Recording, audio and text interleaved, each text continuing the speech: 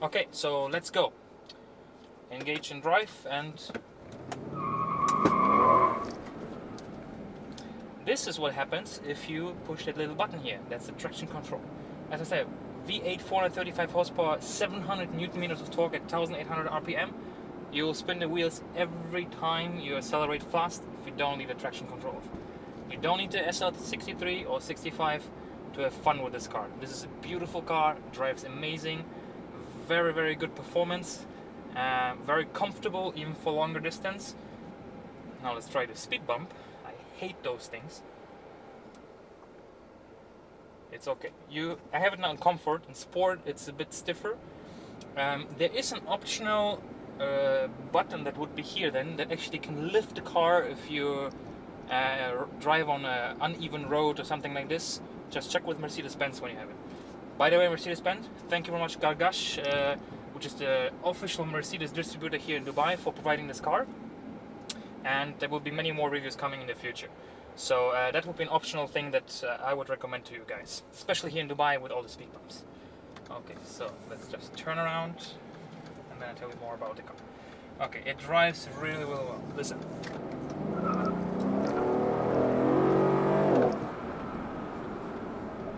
Perfect. It sounds amazing.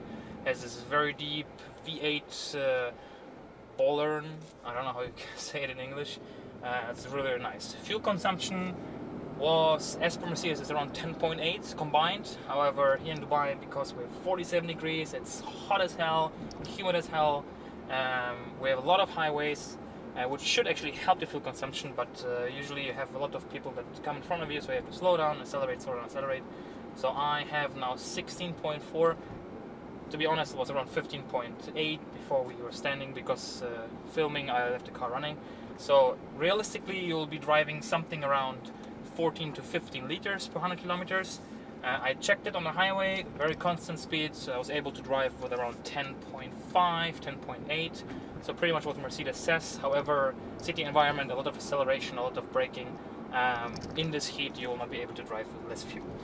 Now, it drives very, very nice, it's very direct. What I like is you can put the, what do you call this, the suspension in either comfort or sport. That doesn't change, however, the gear shifts or anything with the gear shifts, sorry. To make the gear shifts, actually you can, as I said, manual, sport or eco. So if you put it in manual, now you have it in sport, if you put it in manual, it gives you an indicator to shift up, which is nice, so it reminds you to save some fuel. Now it shows fourth gear, which is really good, and it will not shift up for you, so you have to shift yourself. However, it will shift down, obviously, if you slow down. So let's put it just back to eco. It drives very, very comfortable. Again, another speed bump. I really hate those. You have to be a bit careful with the really, really big bumps here in Dubai. I encountered a few where you rather go sideways a bit, not sideways, drifting, but in an angle. I love the look of the car, I love the interior of the car, especially carbon fiber, which is the optional IMG package. Now, this car costs, and this is the one big advantage I would say, if you're not super rich and you have a car collection, it costs base price around 449,000 dirhams, that's 90,000 euro here in Dubai. This particular one here with a few gimmicks like the Magic Sky Control, I hope I said it correct, very difficult name. Now look at the roof, it's kind of bluish. If I press that button, it becomes transparent. Very nice feature. Let's make it bluish again, or darken it up, because it's very, very hot. It slides through, however it's not as hot as if you would have it transparent. So that's a nice thing. The ride quality is superb, really. The only things that I would say I don't like, that is this analog clock here. I like the fact that there is one, however, not the design of it. It looks misplaced, it doesn't look like it belongs into this car. The minute and hour hand look way too chubby, too fat to fit to the sporty character of the car here. Now, let's just turn around.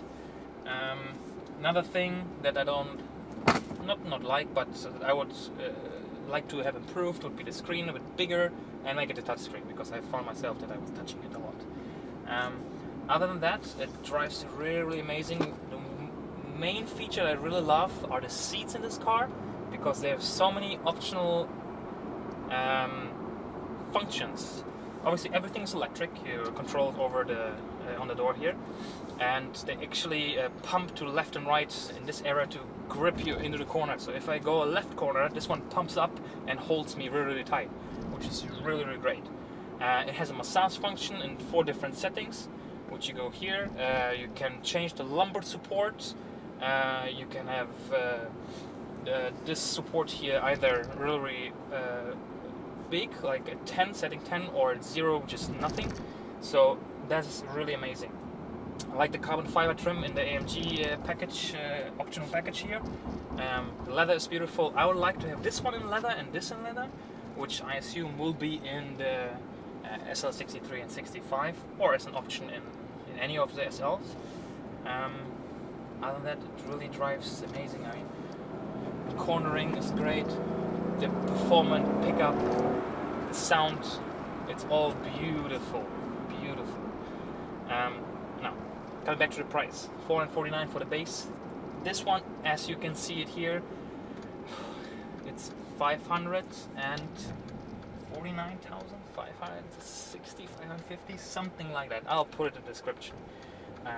That's hell a lot of money. I mean, okay, we had a race in property prices in Dubai, but 2 years back you could buy a small 1-bedroom apartment in Dubai Marina for that price.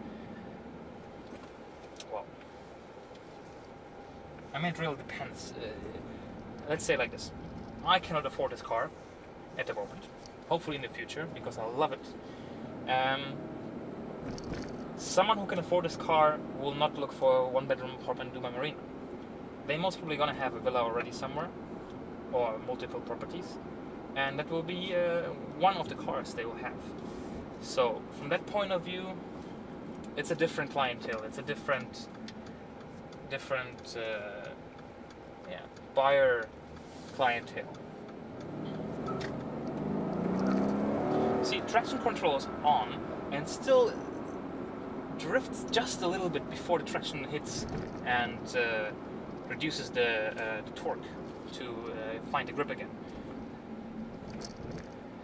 One thing, actually, brakes were a bit squeaky, I guess because the car is very, very new, so it's just still braking in, and that will go away after some time.